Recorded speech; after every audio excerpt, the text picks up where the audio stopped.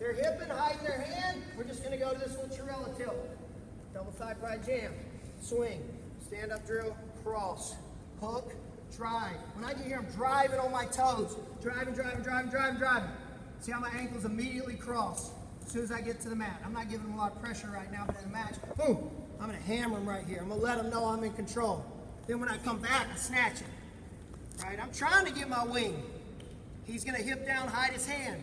He starts hipping down, hiding his hand. I'm just going to reach in the crotch, control the wrist. Don't just fall straight back. Point that elbow, make him feel it, drive him over his shoulder. Drive, drive, drive. Leg comes out, here, pinch. Everything pinches, nice and tight. I'm not worried so much about elevating here as I am about pinching, okay? And then as he bellies back down, I got all kind of options. He can belly back down, I can shoot a half and just turn it with a half right there. Because what does he not have over here? An arm. An arm, and what does he do with his arm when we're trying to turn him? He posts it out. My man, you've been paying attention, I love it.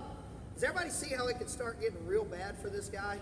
So now that I've started to figure out, I'm going to only turn him the direction he fights. That's one of those